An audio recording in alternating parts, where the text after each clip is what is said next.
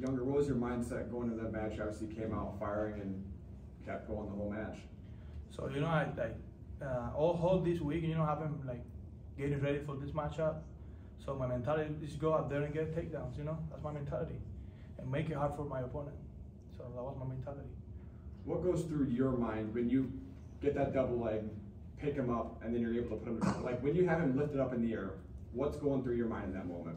So nothing, just I'm coming from a freestyle background, and the only thing that we do is try to pick you up to get the 4 points on the back. So that's just the freestyle style. So yeah, it's freestyle. In that, nothing going on. sorry. Are you good? In that moment, did you get a sense of kind of he didn't want any part of that match at that point? So what do you mean? Can you repeat the He question? kind of didn't take any shots. I mean, at that moment, did you feel like, okay, I've got this guy? No, yeah. He's a guy that he doesn't shoot at all. The last 2 matches he just went by like a point or something like that. He just tried to keep it close. Just my mentality was I gotta risk it. I gotta be the one risking opportunity. So I just went there, take my chance. How does it feel to be undefeated to close out the dual season? It feels super good. My boy David, he can tell you about it. He happened there. Feels great. But now we are 0-0. We're going to the Big 12 now and the Nationals. So it feels great. Before this season, this was my goal. To go undefeated all year long, the whole year long. Zach Elam's pretty good on top. You chose bottom right, but was there any doubt in your mind that you're going to choose not choose bottom? We have been working, I've been along, like this is my 4th year, so I'm going to pick battle with everybody. So there wasn't any doubt about it. What's your message to your opponents heading into the postseason? A message? Yep. I said on Thursday, right? I told you, they have to try to survive, I'm going there, I'm going to kick your butt. David, it looked like you were more excited for Younger's match than anything else today, even though it was your last at Hilton to close out a perfect mark, dual meet mark. What was it like watching him? You had your camera out, I think the flashlight on him. I mean, can you describe that moment? Yeah, it was special. I mean, it's my last duel at Hilton, but it's also my last duel with Younger. And so, a lot of emotions run because I see him work hard. I've been with him this whole time, and so it was closing my chapter, but it's also my last time being on the team with him. So really, we have a special bond, and all week I've been telling him, like, dude, nobody can stop you. Your pace is incredible. Like, none of these guys, like, your wrestling is at such a high level, and you got to see it for yourself of his dominance on his feet, on bottom. I got to watch Drescher kind of work some specific things for this guy, and he literally executed like it was drilling. And he's so focused, he's so dialed in, and so to see him cap off a perfect dual season record, a perfect record right now, and going into the postseason, it's really awesome. It's really special to see. Thanks, brother. David, what were the emotions like for you wrestling your last match in Hilton at the end of that match? It was super special, super emotional. A lot of thanks go out to the fans that showed up. I don't know if we've ever done a whiteout before, but that was sweet. You guys got to do that again. That was an awesome job on marketing.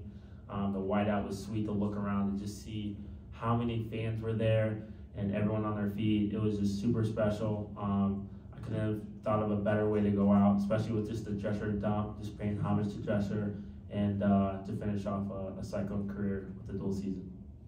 Is that a plan to give a little sign to the mat almost, or was that just in the moment kind of spurred? I honestly can't even take credit for that.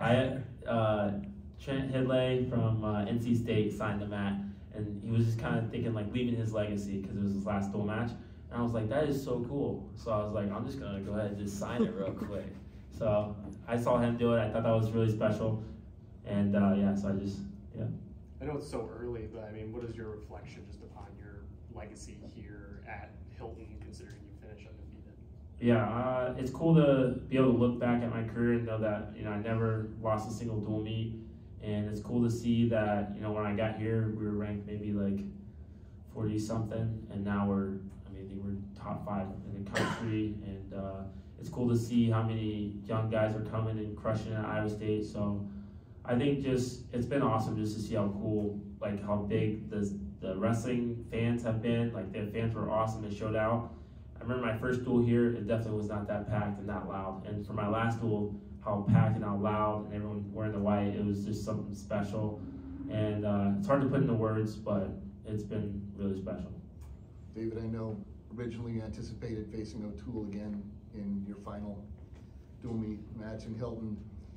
When did you find out that that wasn't going to be the case, and how, I guess, disappointing was it that you didn't get a shot? You'll get more shots at him, but not on this stage. Mm-hmm. Yeah, I mean, I was expecting to wrestle him. Kind of the weigh-in, once he didn't show up for the weigh-in, I kind of knew that he wasn't wrestling. That's kind of who I was kind of preparing for all week, but I think it was good. I think just even me getting mentally ready to wrestle and prepare was really good. And I mean, I'll get to wrestle him at the Big 12s, so I'm excited for that opportunity and excited to keep moving forward. David, your dad always goes down to the mat to watch your match specifically. What has it meant to you to be able to have your dad with you in the training room and then having him down there? And then, on Thursday, you brought up the singlet and you got to finish out in that specific block I at Hilton. What's that element been like for you? Yeah, I mean, my dad's my hero. He's someone I look up to, not even just for wrestling. I mean, if you look at his career, 3-time national champ, he was able to get a college degree and win a lot of Big 12 titles or Big 8 titles. And so someone I look up to wrestling-wise, but as a man, as a father, as someone who believes in Jesus, as someone who is so humble and someone who always wants the best for me. So I strive to be like him, not even just as a wrestler, but as a man, because I really look up to how he holds himself, how he carries himself, how he treats our family, how he treats everyone that he interacts with. And so it's special to have him watch every match. It's special to have him give me wisdom and discernment on things of wrestling and things of faith. So it's definitely been super special to have him.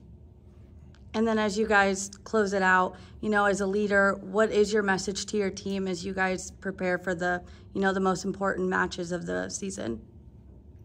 So a message, they are ready. The whole thing is ready to go get a title on the Big 12 and get a trophy at the NCAAs. So everybody's ready. Yeah, just super focused. I think we're ready, and I'm ready to see Dresser dye his hair blonde. I mean, I want to win the Big 12 title, We want to win. and I want to see Dresser's hair blonde. I want to see St. John's hair blonde, Metcalf, everybody. If Dresser does it, they all got it. My dad. So we win a Big 12 title. You're gonna see a lot of blonde heads in the Ames. All right, that's the deal. You guys hold them to it. We'll be holding them to it. Younger, I want to ask, I mean, David mentioned it, Dresser mentioned it, that when David got here, it was like ranked low, and then now you guys are here. I mean, how much do you think David's been a part of that and bringing the culture up in the rankings? Man, he's the first national champ since Calgary, I think. Mm-hmm. You were, so he kind of recruited me too. I met him at the awards in 2019. And then, I kind of sent a message to him and I said, I kind of want to go over there. So he went man, his legacy at Iowa State is something incredible. His father too, so he's the man. He's the man. Very awesome. Thanks, guys.